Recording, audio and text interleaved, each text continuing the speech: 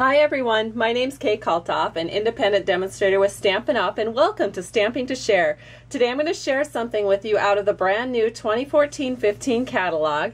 It's something my customers get to make next week at Card Buffet, and it's a card using a new stamp set. So this is a picture of the new catalog, and if you are not one of my customers but would like to be, just send me an email and I will go ahead and get this catalog in the mail for you for $5. And I can start collecting the money for that in just a couple days. So let me know if you're interested, and let's go ahead and I'll show you the card we're going to make.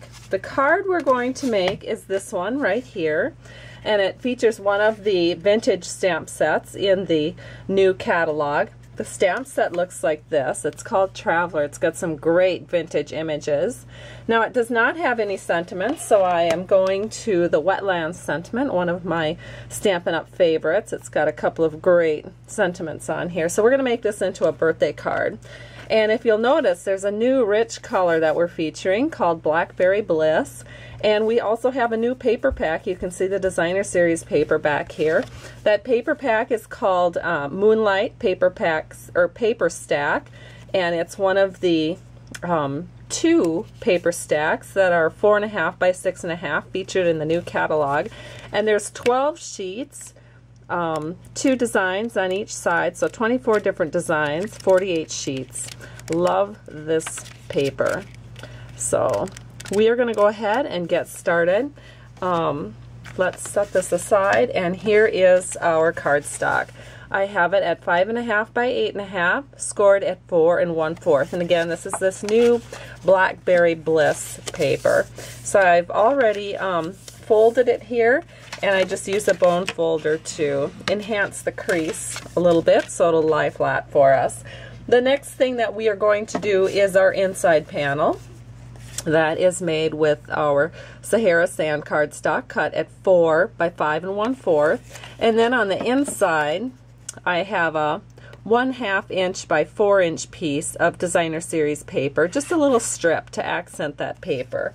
So now I'm just going to take some snail, run that across the top, and we're going to set this on the inside panel of our card.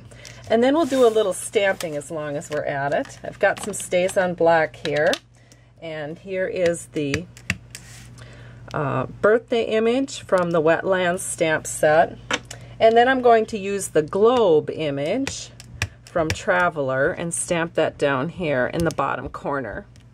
There we go. That's kind of nice because it carries the theme through the from the outside panel to the inside panel. So now let's work on the outside panel. I've got a piece of scrap paper here, and we are going to again use some Stays On, and I am going to just ink up various images from the Traveler stamp set and just start stamping those. So here we go. And I'm just stamping these in the bottom section of our card. And I'm not really worried too much about filling in the center just perfectly, because we are going to not see that area. So basically what I'm doing is just taking all of these different images from this stamp set and stamping them all around the card. And we're going to make it a little bit tight. It doesn't matter if the images overlap a little bit. And let's see. I think we'll get the train image on here again. And then what can we put there? How about the luggage? Now, I don't even know if this is showing up on the camera.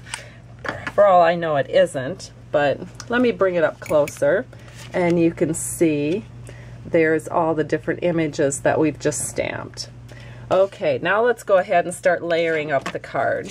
So what we are going to do is we're going to take that Sahara Sand paper again, and we've got a 3 1/4 inch square cut out, and we're just going to layer that right on top of our card panel.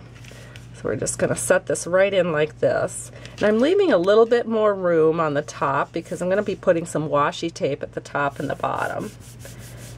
And then the next step is to layer in the Designer Series paper. This is a 3-inch square of the Moonlight Designer Series paper. That's in our small paper stack. I'm just going to layer this on like this, and then a little bit more stamping again. We have a 3-inch square of our cardstock vellum that Stampin' Up! Sells, and we're going to take the ship image. I'm going to ink that up, and then we're just going to stamp that right here on our vellum like that. Oh, that is so pretty.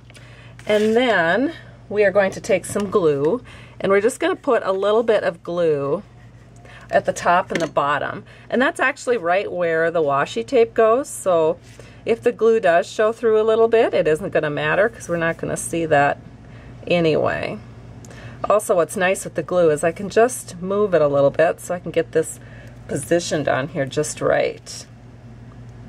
Okay, and now we can just add our washi tape and we're done. Stampin' Up! Is keeping the Epic Day washi tape in the new catalog for another year, so I selected the gray stripe, and I'm taking, oh, I don't know, what is it, about 1 3/4 inches here that I'm going to set along the bottom, and then I'm going to take another 1 3/4 inches and set it along the top. And this is our card. It's complete. And it looks so great. Great manly card. Great card for someone going on a cruise or someone who's just back from a cruise. And then there's the inside panel. Hope you've enjoyed this tutorial. Have a great day, and thanks so much for stopping by Stamping to Share. I truly appreciate you. Bye-bye.